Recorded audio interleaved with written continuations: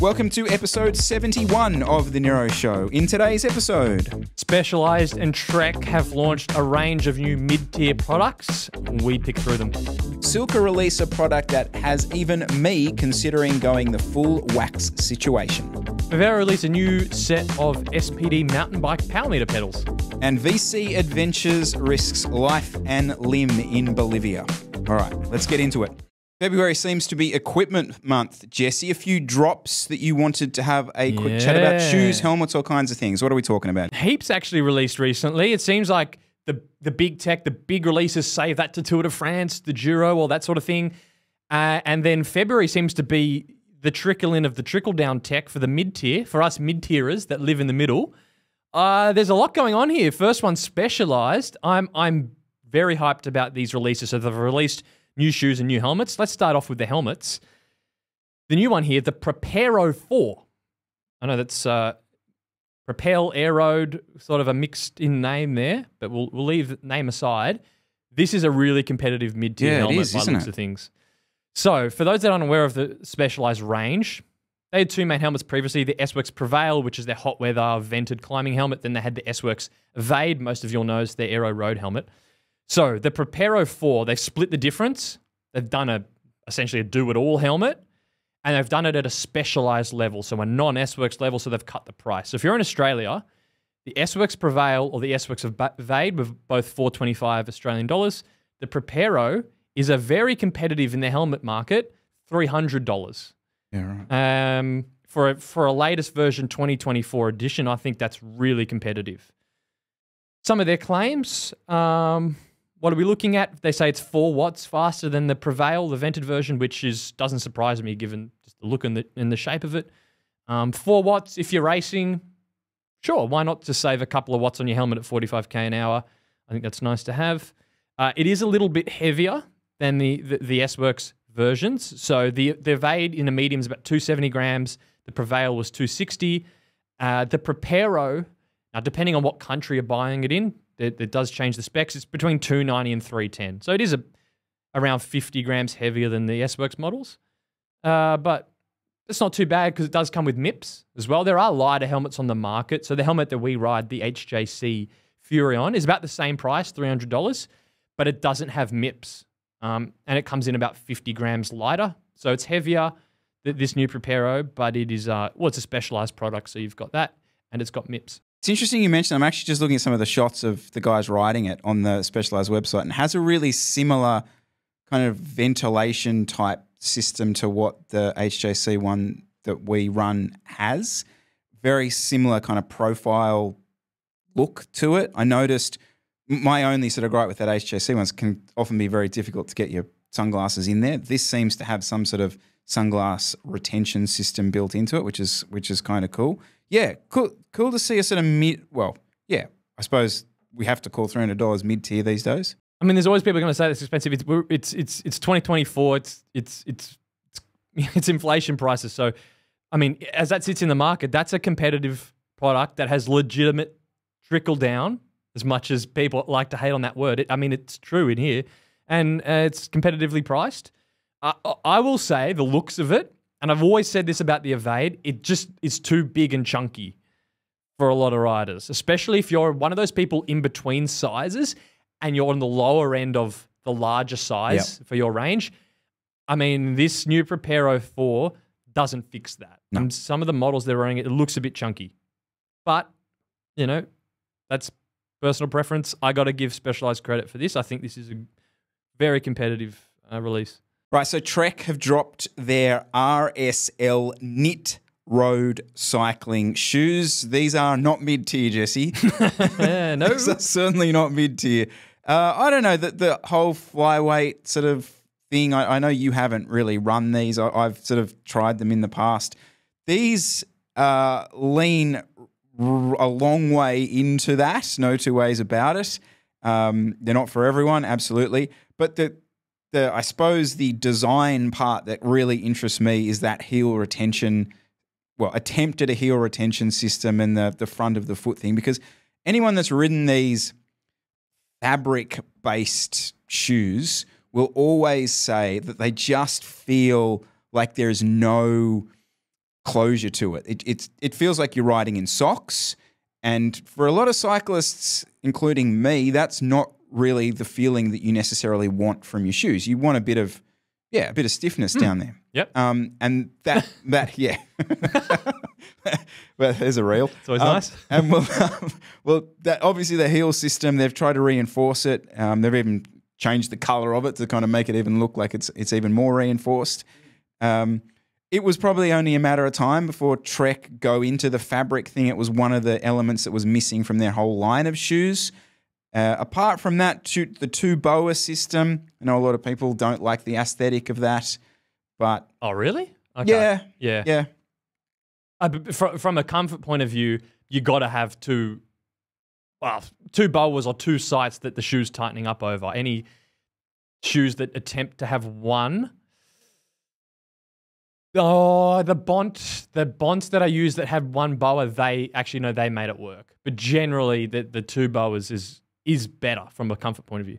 Yeah, with the fabric ones, this is where you can kind of play around with that stuff because you can try and get, you don't have the stiffness issues that you would have from a normal shoe. And that was always the issue I had with the Bont shoes on top, is that they were so ski boot stiff that you would get sort of that feeling. I had that with the Shimano shoes as well, that over the top of the foot, it was just too much. And that was one of the reasons I went to the fabric shoes in the first place, because like the bridge top of my foot would hurt basically. And the fabric shoe, you could lay off that a bit. So I'm surprised they went for the two boas, but look, they look sick. They look super cool. Probably got to add it to their lineup. Not by any stretch of the imagination mid-tier, but yeah. It's a new release. Try something slightly different for those that have the cash and want to do something different. Cool. I do think the gold and black colorway, I mean, it looks sick. Like, there's no two ways about that. Do you see many... I noticed these are branded Trek. I thought Trek called their shoes Bontrager shoes. They used to. Yep, 100%. What's going on there? Anyway. They did that with the Ballista helmet. The latest version of the Ballista is now the Trek Ballista, not the Bontrager Ballista. All right. So that's a branding decision, which I actually like. I think it makes sense.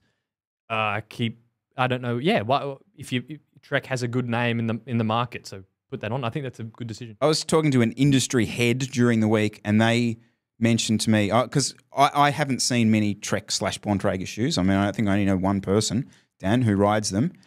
But these are it's a huge part of their business, the shoe and helmet part. I didn't realize, but Trek and Specialized, it's a massive, massive part of their business.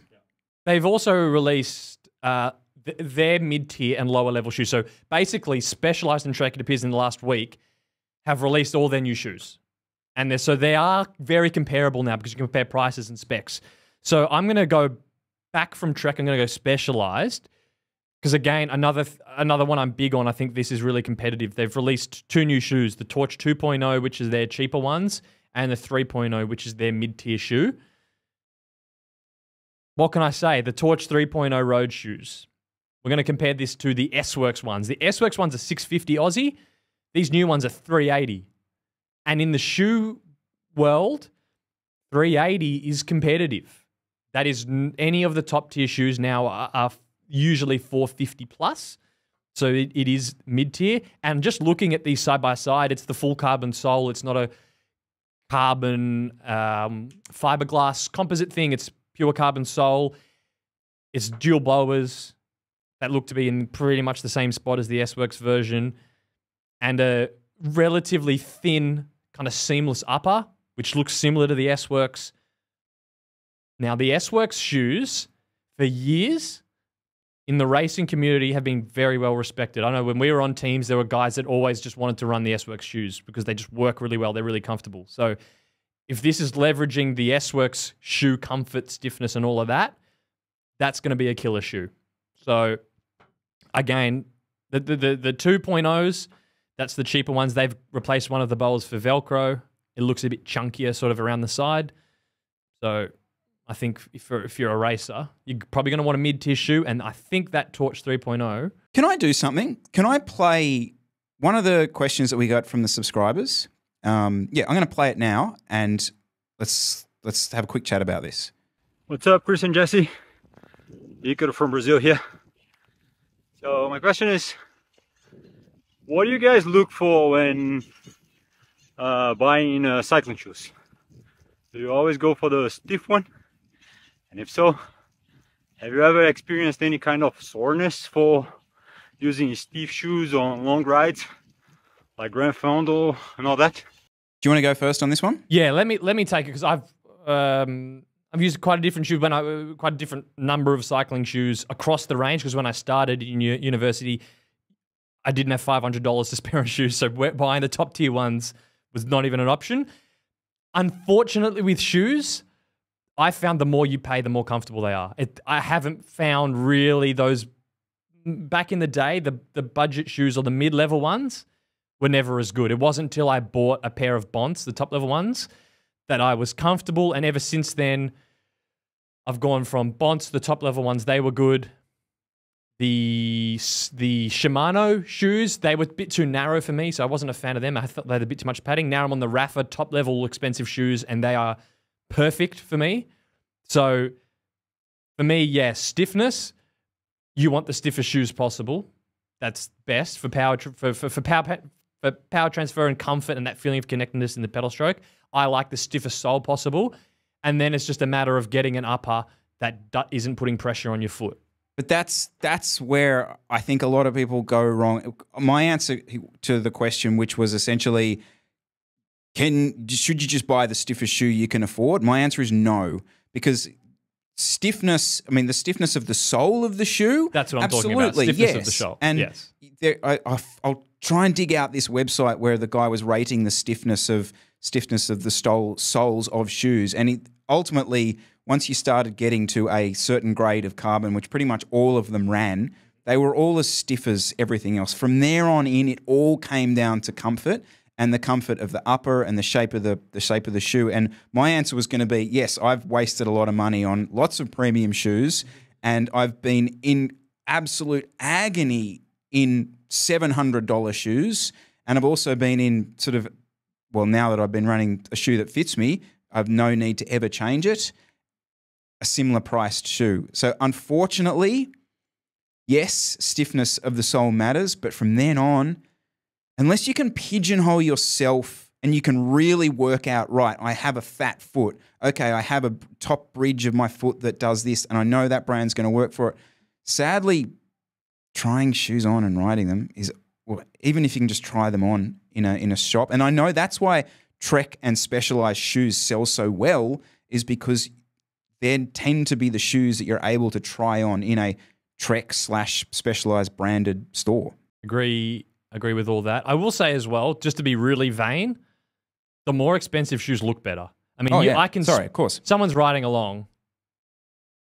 This is going to get whatever. I don't care. You can spot mid-tier shoes or lower-level shoes from the major brands, and the top-level shoes are generally thinner in the upper, but still as comfortable and sleeker looking. They have a nicer cut around the ankle, and they look better. And really, shoes as well, especially if you don't buy white ones that just get trashed.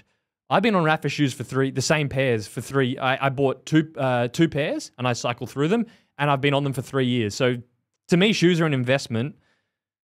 Just if you can afford it, get the expensive ones that work for your feet and just ride them for years, and they look nice. Yeah, I'm not of all the things that I will go value option on, for me, shoes is the most important to get right. What's the most important part of the vanity of the shoe? Is it when you're on the bike and you look down and see your feet? You don't want the fat foot feeling? Yeah. Yeah. Yeah. I don't want to name and shame a shoe, because there was one that was like that I pretty much moved off because every time I looked down, I just thought, I don't like the look of these shoes. And you look like, that's every ride you look down. You want to look at something. I mean, I want to look at a nice looking shoe, so I did go off those. And there are people, normally people with bronzed tanned legs who can kind of get away with any shoe.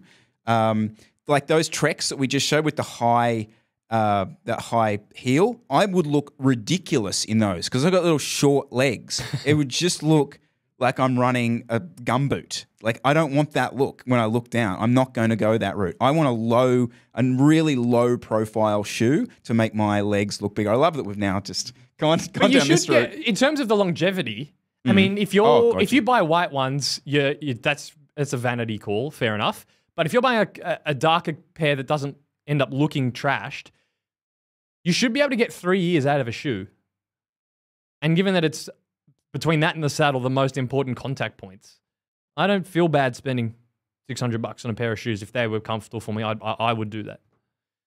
So yeah, that's what I think with the shoes. Can I just quickly, let's cross compare Trek and Specialized, their mid-range shoes. I think Specialized have outdone Trek in this release. So the sub $400 Australian dollar shoes, Trek have the Velocis road cycling shoes. I don't think they look as nice as the Torch 3.0s, and the Torch 3.0s are $380.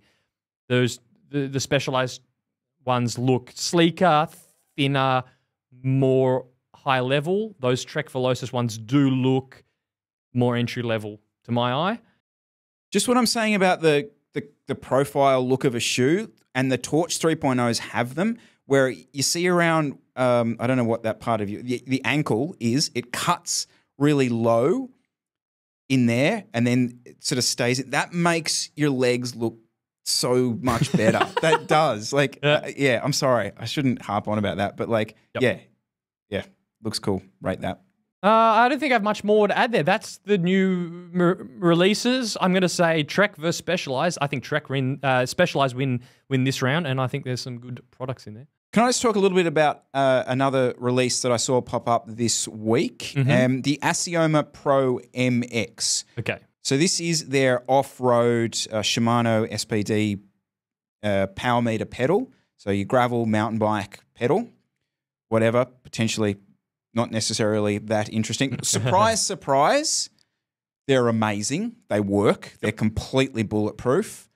I'm sorry, Assioma, but unfortunately, your brand at this point, that's just what everyone expects. You are the gold standard. So, you know, I kind of skipped through Shane Miller's review of it because I'm like, yeah, they're going to be perfect, like, whatever. Yep. But the thing that was interesting from my perspective, looking at what they've done here, is it's actually their own pedal body. So as opposed to the previous Assiomas, I think it's the ones that you still run. Yep. So that's a proprietary, well, it's a third-party pedal body. They've actually developed the whole thing in-house. The other thing, if you look, have you got them there on your screen? Yep. What's the one thing, the big difference from what you see there to the ones you run? The spindle looked a lot, didn't have that chunky bit around the spindle. There's no pod. Yeah. There's no pod. Yeah. It's a lot sleeker. That, to me, is like, whoa, okay. Imagine a no pod. I mean, I think SRM have just released something of a no pod version, but a no pod pedal power meter that just looks like your pedals. Now we're in the sort of situation of complete, hate to overuse the word, but game changer sort of position. You reckon? So for me, that pod never got in the way of the look style cleats that I use on the regular Favero. From my end, the problem was always the Shimano ones, and you had the extended Q factor, and people didn't like having their legs wider, so that was a consideration for that. So this would fix that. Yes. For the Shimano ones. Yeah. I personally never minded the pod for the look style ones because it didn't actually change the spacing of the pedals. But yeah, I mean, I don't know how there's a lot of stuff in that little spindle. Yep. If the battery life is the same, I mean, yeah, it's pretty amazing. I got a power meter tangent. I was messaging Jen the other day about something training related, and she was talking about how power meters are so common now. It's just like you buy a bike, it comes with a power meter. Most people probably, if they're getting into road cycling, feel pressure to buy a power meter. Do you think that's justified? Or do you think the power meter buying revolution is just getting people to spend their money? I don't know. Mhm. I actually, yeah, I don't think I've ever really looked at it from that perspective, because even when we sit down and we talk about value for bikes, like to me, it's a criteria that a value bike must have. We've talked about this. Yep. Like, oh, it doesn't come with a power meter. Ugh, don't bother. Uh-huh. And I don't know whether it's me with my bias or it's me thinking, well, it's worth you future-proofing yourself for, you know what, I'm going to sign up to Trainer Road next week and do a 6-week base plan or whatever it might be. And, I've got a power meter, I can do that. Is it kind of overkill for a lot of people? I don't know. I see a lot of groups that ride around and the data chat is, I mean, don't really know what they're talking about most of the time, but it's still, you want to be part of the conversation, but then, I don't know. Yeah. Okay.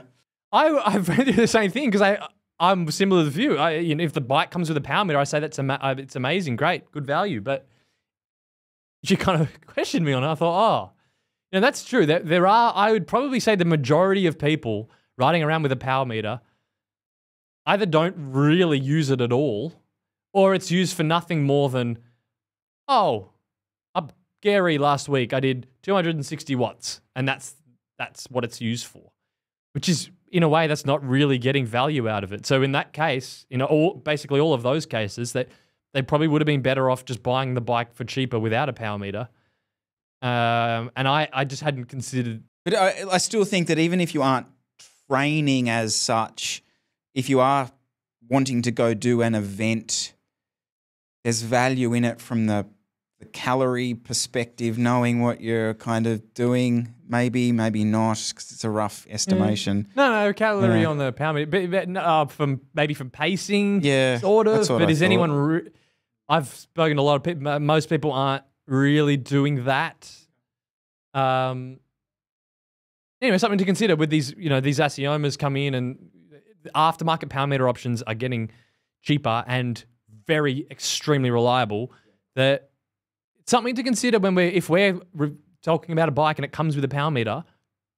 I think we need to check ourselves. It's not necessarily always a good thing that it comes with a power meter, if half the people that buy it never. Okay, I did just quickly on the Assioma things. I did watch Peak Talk's review of them. I watched a bit of Shane Miller's one as well, and both of them talk about all of these. Well, actually, I don't think Peak went into it as much, but the cycling dynamic stuff, everything additional to what your power is, data that your power meter gives you. Are people getting stuck in those weeds? Are people worrying about their not from pedal what efficiency? No. Not from what I've seen. I very much feel it's a manufacturer froth that they can include it, and it's a selling point. Hardly anyone is really seriously analyzing that. Even as a coach, it's not something I look at someone's pedaling dynamics. We can go down that rabbit hole. It's just not.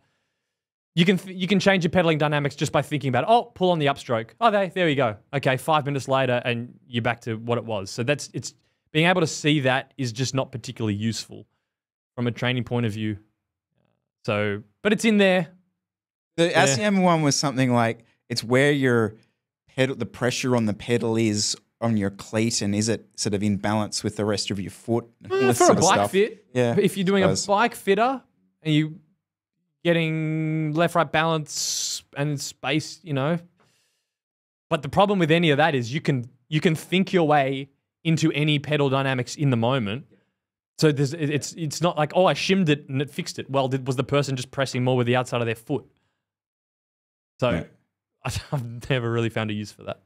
So that's not the end of the new products. However, in this particular situation, you've actually been trying this. I have. Now, I think we do have to say as a disclosure, this is an ad. This is. The Silca sponsored segment, because Silca have released a new product, the strip chip, overnight.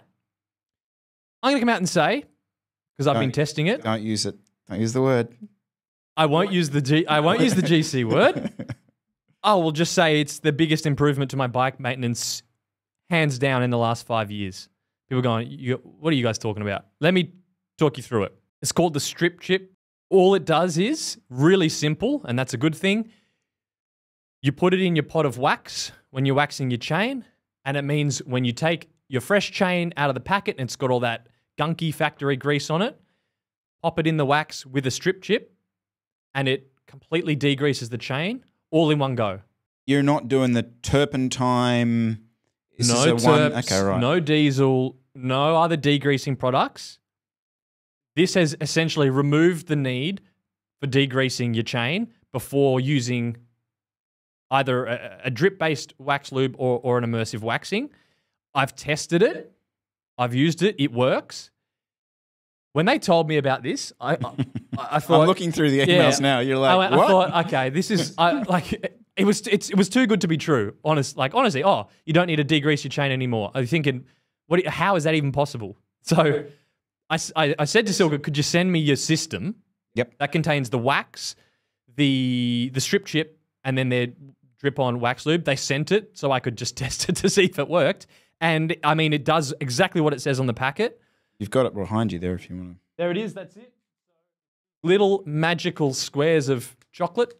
You drop one in the pot of wax. It takes the factory grease off the chain and leaves you with a freshly waxed chain with no factory grease on it. I mean, it does exactly what it says.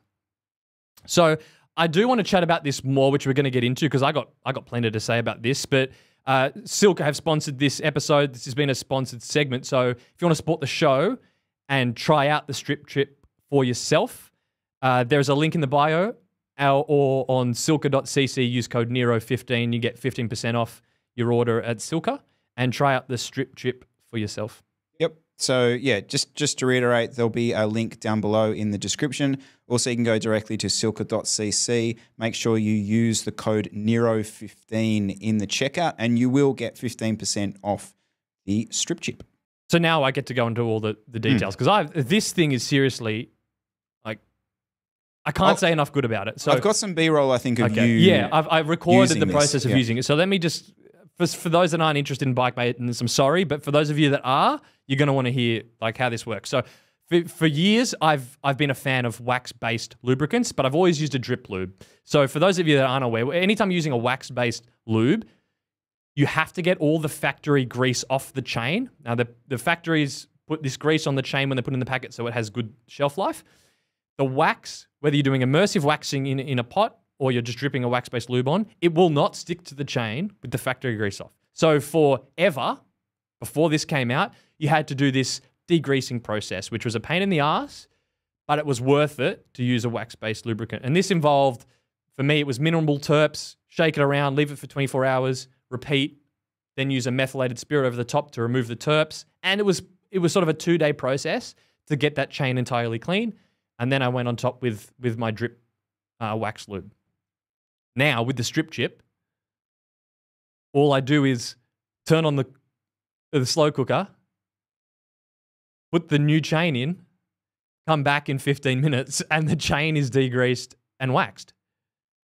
It's like a little sort of chip of dark chocolate, isn't it? Yep. Yeah. It's exactly what it is. So I feel like there's two people that are going to want this. Firstly, if you were already in the immersive waxing world doing this, well, it's a no-brainer because next time you're putting on a fresh chain, it saves you doing the degreasing process. Like, you're instantly going to buy this. Why would you degrease if you can just use this? Second sort of group of people it'll work for are people like me that could never really be bothered doing the immersive waxing because I always found the drip wax lubes worked fine, and then I put up with the degreasing process. But now, well, I'm moving to immersive waxing because it saves me doing the degreasing. Yep. And that's saved 2 days of faffing around with the chain. Plus, I then get the benefits of the immersive waxing at the end, which is better longevity of that wax on there. When you put just quickly on the actual run of it, because I'm also in that group of people that, well, obviously I had a chain guy, but then I would continue to wax the chain post that. But the reason I had the chain guy is because I could never be bothered doing the initial setup, right? Just quickly, so when you put the strip chip thing in, how do I describe this? How do you know it's worked? Okay, yeah. A few things. Firstly, Unfortunately, I feel this will be the death of the chain guy. Because what did the chain guy actually do for you? Well, he saved you that annoying degreasing process. That degreasing process doesn't exist anymore. So unfortunately for all you chain guys, Silca pretty much put you out of business. So what was the question was, how do you know if it worked? Yeah, like do you see the factory grease? No. So what this product does, Silca did a good video on it. It turns that factory grease into a wax-like structure. So it basically just gets absorbed into the grease, so you'll never know. So so how do you know if it's worked? Well, firstly, honestly, we're going to have to wait until someone independently tests it to see how does a properly degreased chain compare with a strip-chipped degreased chain in wax and see if it's similar. So we'll have to wait for that independent testing. Well, how do you know if it works? Well, you can tell because you take the chain out. It's really stiff when it dries off, so you know that wax is adhered inside the chain. And then also you just look at it after every ride and you can see the wax is still in there. It's sticking. It's performing just like a wax chain. So as far as I can tell, it works just like a wax chain. And it doesn't, I thought initially when I heard about it, I thought, well, if you strip a chain in your pot of wax, it's going to contaminate the pot of wax. What do you do with that? Well, Silca say that you can get six, as far as I'm aware, 6 degreasings out of a pot of wax, at which case the amount of of that grease style that sort of builds up in the wax then contaminates it. But you're not really doing that anyway because you'll do your first degrease and then you're just using it as a normal pot of wax. And then, maybe after 10,000 K, you go and use your new chip. Yep. So that'll last for ages. Yeah. Yeah.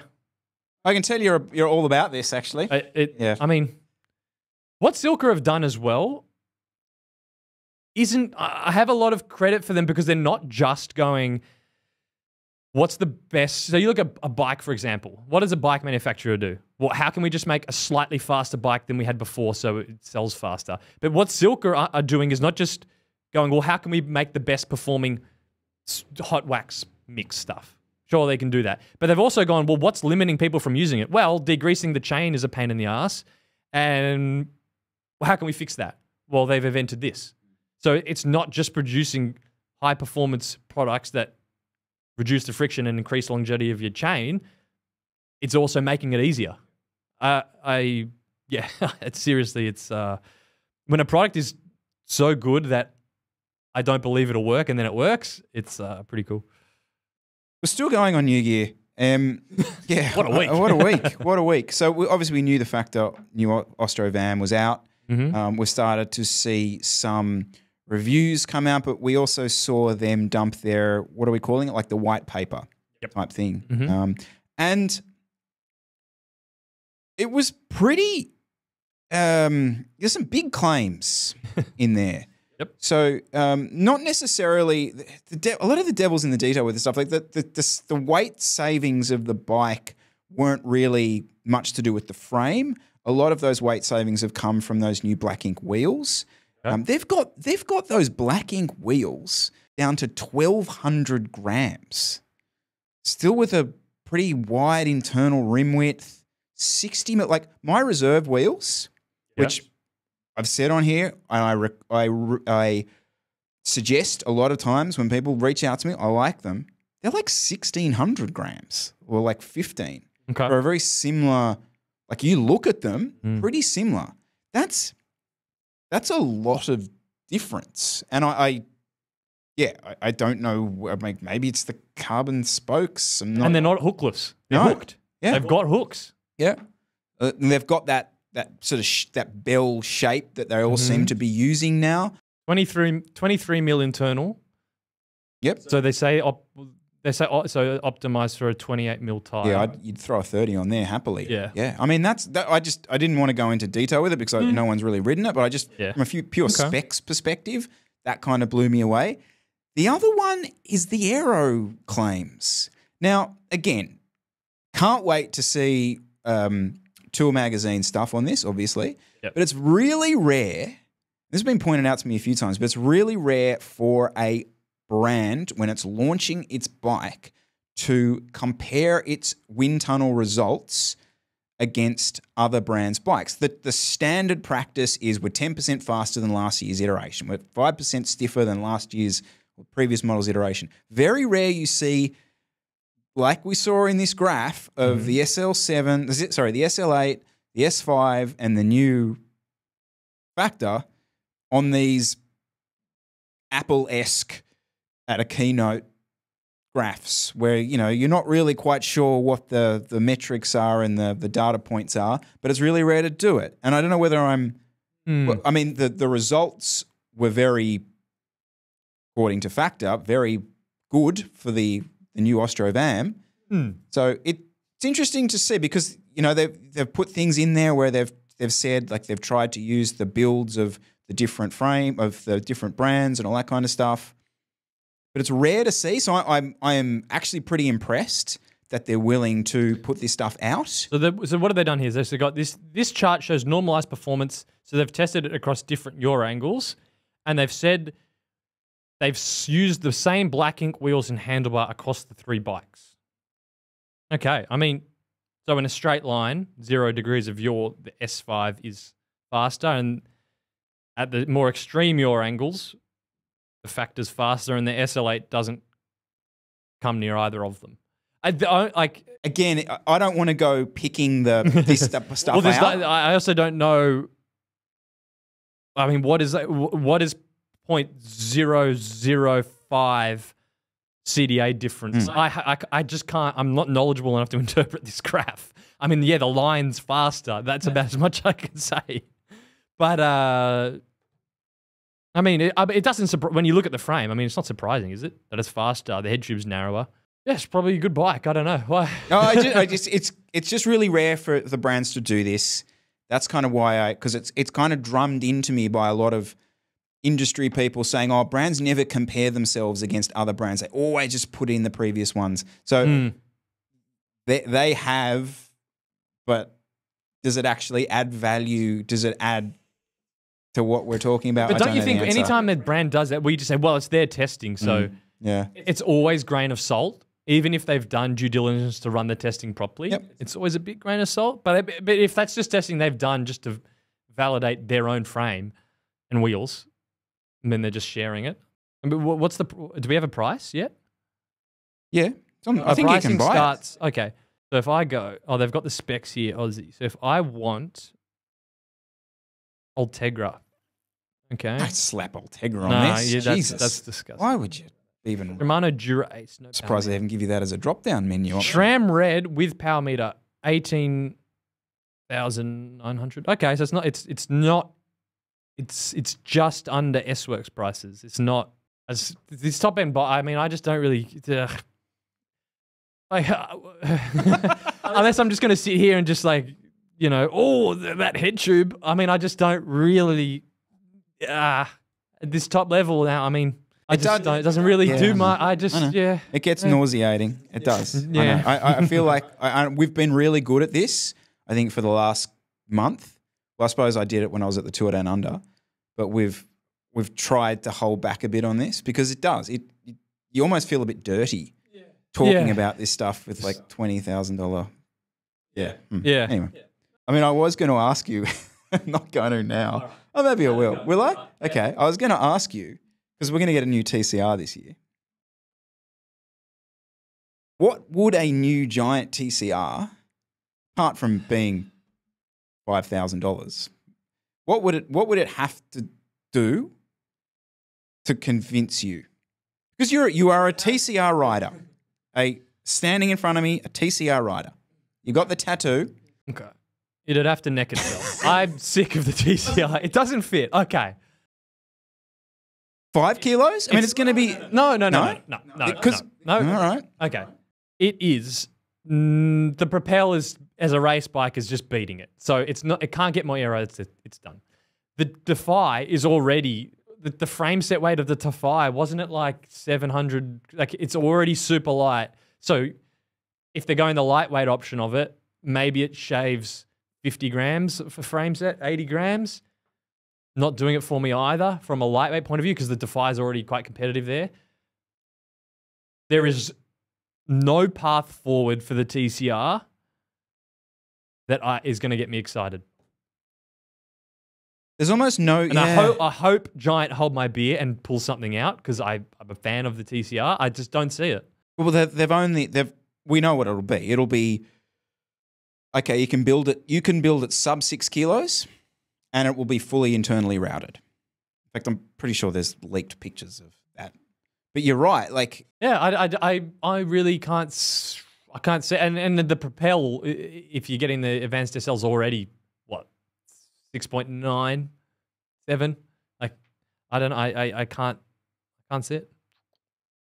But the thing with the Propel though is you're talking about the weight of the absolute top end version. Mm-hmm. So potentially, what you would be able to do if the weight's the big deal is you're able to spec down the TCR a bit and still get it to this magical 6.8 kilos, and Aero is not a big thing for you. Maybe that's the market they're going to try and go at. I mean, there's obviously. I mean, I still stand by the idea that the Defy will already get you there. It's just that obviously there's a geometry difference. Yeah. But yeah, I don't know. But this was the problem with the Propel going the route that it went, because like Trek, it's an obvious one. Okay, you don't want the full out massive Madone. Mm-hmm. Sure. Here's your lightweight climbing bike that you can get down to around 6.8 kilos. Totally different. Essentially the same sort of thing with the S5 R5. Yep. Giant have kind of shot themselves in the foot there. Because, I mean, that same customer is looking at those two bikes going, whichever, it's all good. If the Propel looked like an S5, then there would be a room for that crossover do it all. But now with the Propel as it is, I don't know. I don't see it.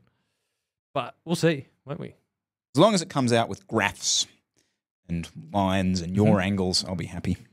Right, so round 2 of subscriber questions. BM has sent us a audio message, and I'm going to play that for us now. Hey, Chris and Jesse. Thought I'd give this a shot. This is a personal dilemma that I'm having currently. I'm living in the UK, and I'm currently riding a Boardman 9.2 SLR frame. So it's a disc frame, and I have 32's GP5000s on the back and the front end. Recently, I found a deal for £1,500 on a SL7 frame. And doing some research on it, I found that my frame is actually slightly bit lighter than the equivalent SL7 frame would be. However, I understand that the geometry is more so aggressive than the Boardman frame that I have because it is an endurance bike. Okay, so essentially BM is in a situation where he has the Boardman SLR 9.2 disc. He has an upgrade option to an SL7. From what I gather, he'd be taking his group set over to the SL7. Not sure about the handlebar stem situation, which I do think matters in this particular circumstance. Should he do it? Should he hang on to the Boardman? Jesse Core, your thoughts? Can you answer this first? No, because I'm going to come out as the dickhead first. No, not necessarily. Right. I'm still stewing on this one. Okay, well, so I don't know the size of our mate. And so I'm looking at it, therefore, from my own perspective, my own sizing, and it's how long is the piece of string question, because we don't know what riding he's doing, what the future of his riding is, all that kind of thing. But he is wanting to go further down the route of a bit of racing and, more serious, fast-paced group rides, getting good fondo times. The geometry of that Boardman is going to be a challenge for him in terms of certainly aggressive road racing. So there's just the standard sort of fit stuff. I mean, even if he slammed his stem on the Boardman, he's still it's essentially like 8 mils higher than the Specialist. So you're going to reach a point where it's, again, don't know the riding capabilities of the guy, but you are going to reach a point where you're going to need to do something else about it. And the other one thing, before I hand it over to you, is so looking at a 54, it's a 15 mil shorter wheelbase on the Specialized. That's going to really change the way that bike feels. I know it's super cliche, but he would get on that SL7 and he would go, oh, wow, it reacts way faster. Like, and that feeling is not something you probably can replicate on a bike that is just longer. It's longer for a reason because it's more stable. Mm-hmm. So I'm going to be the bad guy here and say, spend your money. Okay. Without testing these two bikes, having not ridden either of them, when's that ever held us back? I'm just going to say that the Specialized will be stiffer. Like, it will feel more, as you said, it will feel more responsive. It's going to feel stiffer. I think he should just change. If you're asking the question, you're already interested in doing it. It's gonna be better to ride, especially if you're like fairly quick and if you're doing club rides and things with lots of acceleration, you're gonna enjoy the raciness of the Specialized SL7. And like, I'm sorry, but like that Boardman's just not a good looking bike. I wouldn't be that excited to get on it. I think the SL7's better looking. It'll inspire you to. It will. I think the SL7's sick. Yeah, it literally will. I I'd swap. I'm sorry. Yeah. So he's in the UK, isn't he? Mm-hmm. I'd keep both. That because it's got good frame clearance. It's got mudguard mounts. Just keep that as a winter bike. Like, if you can find because the wheels on. I don't know what wheels he's got on the Boardman, but like ideally. That's a great point. Winter bike the Boardman and see if you can build up. Yeah, because I've seen some super deals on some SRAM group sets recently. Because obviously, what's happening this year is they're trying to clear some stock out. You keep an eye out for a decent SRAM. I realize we're just upselling you. But yeah, I think you're right. I think you'd be really well kept to keep that bike in the UK and store your SL7 away for the summer especially months. Because there's no resale value on a used Boardman frame. You're not going to get anything for that. Yeah, good point. So if you can manage financially, try and hold on to it, I think. I just had a great idea for like a revenue stream for this show. Oh, so okay. what people do is they send in, should I upgrade their bikes? And we do a whole bit where it's, giving them rational reasons to do it. Mm-hmm. But the person sends us money to do it. And then they send the bit of us rationalizing the decision to their other half. And then they get to say, oh, but Jesse and Chris said that I should upgrade. Okay. Like if that's worth something to you, we're more than happy. we could sit down and record like 30 of these in an afternoon. I think we'll pull all the stops too. Oh yeah. We'll go game changer. Yep. We'll say what you're on's a dog of a bike. We'll pull all the one-liners for you if that's what it's going to take. And there's a certain tiering to how much we sort of emphasize. But yeah.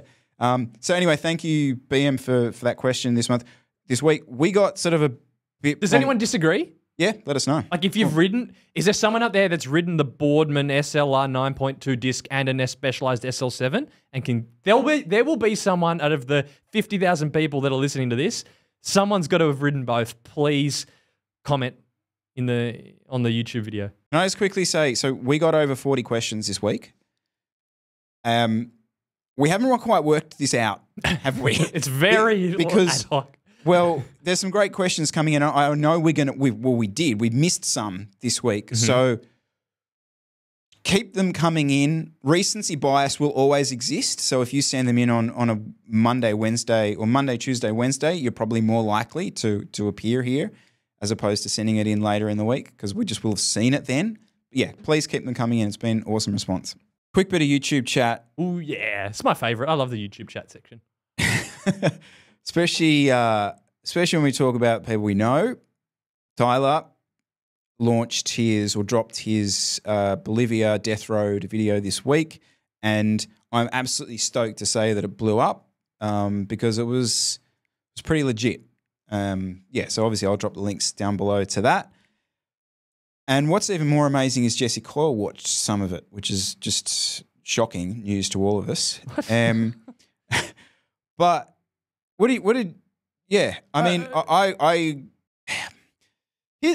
I just quickly say something? Here's the thing with him. Okay.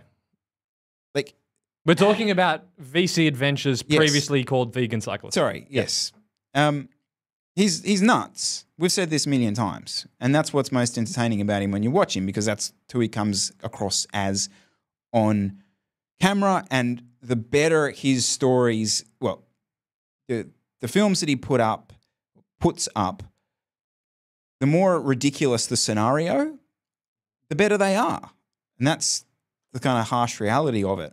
But this kind of had me, I mean, I know he survived, but yeah, this was taking it right to the limit. So I'm at 31 minutes and 41 seconds into the video.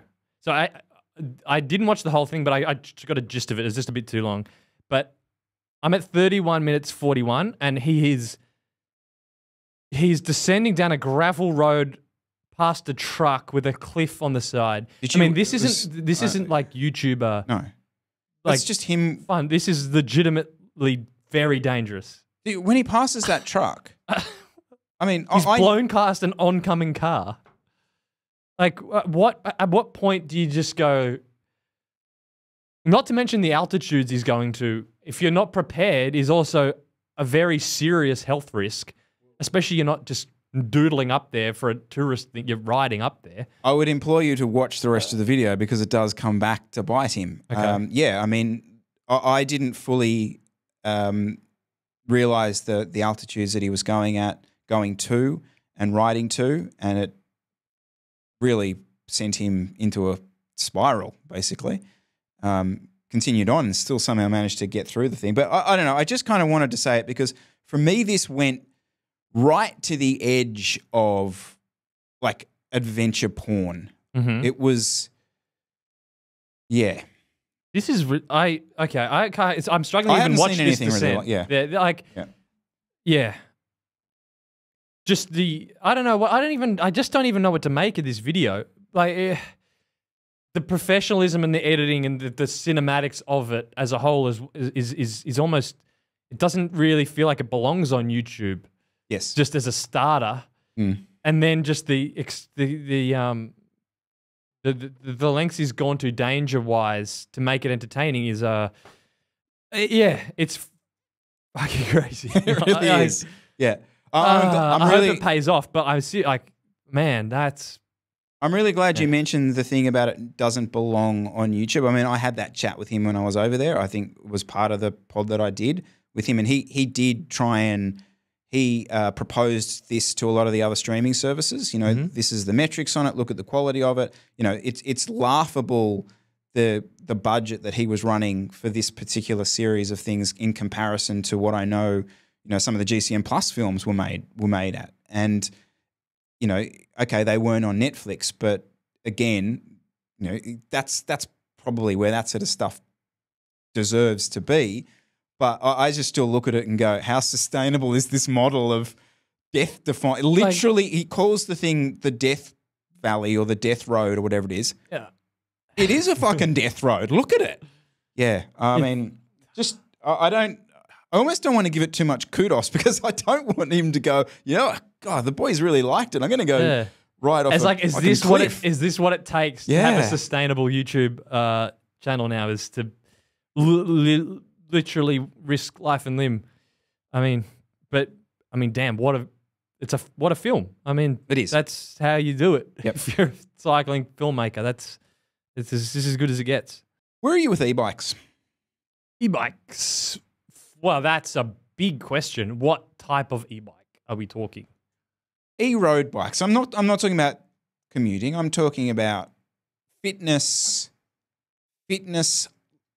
e-biking. Is it a great inclusive way of broadening the reach of our marvelous, wonderful, happy sport? Or is it bullshit fake cyclists who have softened out and are missing the ethos of cycling, which is to suffer, and you need to earn every pedal stroke? I think they're good. I mean, if you're 70 years old and starting to slow down a bit, but you want to go to the Dolomites to do a tour, and it's going to take you 3 hours to get up Duez. that in the Dolomites? No. Oh, okay. You'd be going up the Stelvio and the Dolomites. Geez, that'd be a long ride, wouldn't it? Be a long ride. So, yeah, if it's going to take you 3 hours to get up a climb in the Alps somewhere, you're going to need an e-bike. And if they get someone riding, it's fine. Do you want to go there? No, it's a similar line of the people the riders that really get into the sport and treat it like they're into cars, like they're doing a car meetup, where it's cycling is about the gear and all the chat and the froth of the stuff, not about actually riding. And that's so the e-bike has a potential to add to that too, because suddenly you can do the same rides, but you don't have to ride as hard and you don't have to do as much training. And I feel sad because it's cycling from a fitness point of view and health, and there's a lot to get out of it from that. So if that's making it easier for the bike meetup frothers to then also have an easier way to just do these rides. And the reason why, people might say, well, why does it matter? They're still out there riding. I feel like those types of riders are never in the sport for as long because they come in, they drop, maybe they're around for 2 years. They drop maybe 50K a year on various bits and bobs, and then they move on to something else. And because it hasn't been a lifestyle thing, they haven't gotten the fitness benefits and the endorphins and all the things about being healthy and riding your bike hard. I feel like it makes the sport less sticky. Yeah. I think you're pretty much right. It's like anything in cycling. There's a million niches to all of us. Just look at our comment section every week. Varying opinions on everything. It's awesome. The niche of me in my 80s who's been riding my whole life but still wants to do a Bobo loop and just can't, shit yeah, put me on one, I'll ride up and do whatever I can just to say I've ridden up there. Happy days. Mm-hmm. But yes, there is a niche that was invisible to me. In fact, it was pointed out to me a little bit in the US because it's much bigger there. Like the road bike e-biker is much more of a thing, and the terrain is certainly around like California with the big canyons and that kind of stuff lends itself to more just being that e-biker. That particular person who's starting to sort of drop into the performance side of e-biking is very confusing to me. And this the performance side of e-biking. Yeah, well, there's e-biking categories in some of the races in the US. Okay. And I noticed, I think I messaged you about this the other week, where I went out and did a couple of hours riding north, and I had a look because you've got a KOM on a climb out there. Brooklyn KOM. I think it was a 738. I think I did. I was 492 watts for that time. What was the time again? It was on January the 4th, 2023. It was 7 minutes something, right? Yeah. And I went down. Highlight of career highlight. Yeah. And obviously I'm not in that like stratosphere, but when you sort of put it down into like this year, in February, I kind of had a look at the time that I did, and I was like, oh yeah, cool, in the top 10 this year, happy days. And then I was looking at the names in front, and we're in the cycling community, so I do a little looking around. And 4 of the people in front of me had averaged less than 200 watts going up this climb. And I know there's light people in this world, but people aren't that light. No. And I was confused. I was a bit of a dummy when I spoke to you about it. I'm like, what's going on with these times? Like, these guys ride from like Turramurra. It's like they're doing a ride. It's not a car. I don't understand this. And you're like, oh no, they're on e-bikes. Yeah. And yeah, it is a whole thing.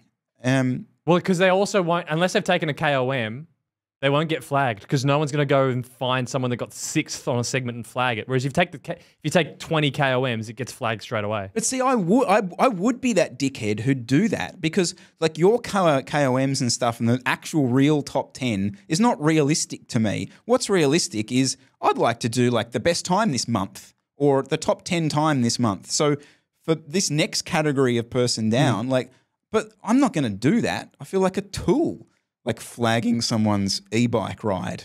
maybe I'm sort of drawing a bridge that'll never be made. But let's say that California example, when they go ride the canyons or things like that.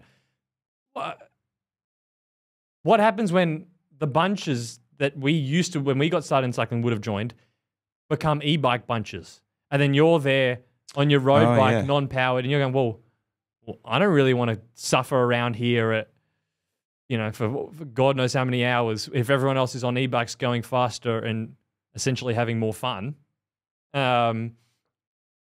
If that's what I could potentially start to see happening, is you see the group ride in a hilly area, and if the majority of people just start being on e-bikes, there'll be no more, drag your ass around and don't eat enough and hit the wall and go through all that, character building. The fun, the joy, yes. And then you couple years on and you stick with it and you exercise regularly, and suddenly then you're just knocking them out on a Saturday morning like it's nothing. Like that's the joy. The transition would never, the transition to e-bikes from someone who's been in the sport, like I know quite a few people, especially in the US, who have done that. They're older now, they've had injuries, and they move into e-biking.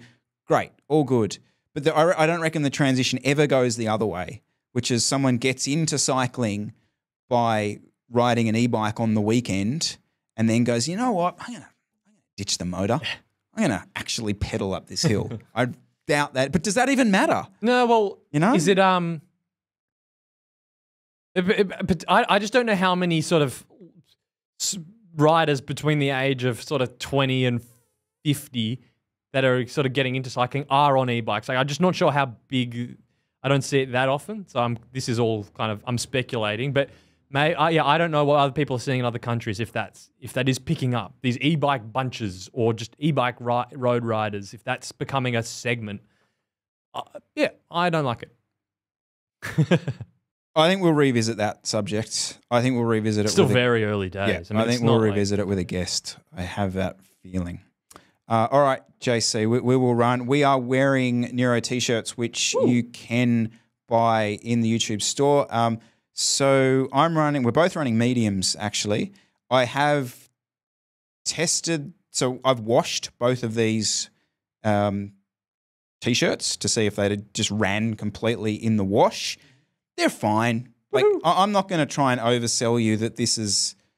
Well, they're not in stock, are they? It's a service that's shipping them to people. Okay. Yeah. This is not couture. This is. They're Fruit of the Loom. Did you ever get Fruit of the Loom t-shirts when you were a kid? Never heard of that before. Yeah, I remember. I used to always. Fruit of the Loom was who actually made. Is that like AS Color, or they do the blanks? In the US. Okay. Yep. So it's that quality, and the screen printing's fine. It'll probably last you a year or two, and then be pajamas after that. I'm really selling them, aren't I? But they are. They're actually fine. They're pretty good. Well, it's the easy. I mean, we're not going to go and order this thing and hold it like But people wanted. Yeah, if you want to get around it, t-shirts, absolutely. Jump on board. All right, JC, episode 71 in the books. Done. See you next week. Listen to us. See you then.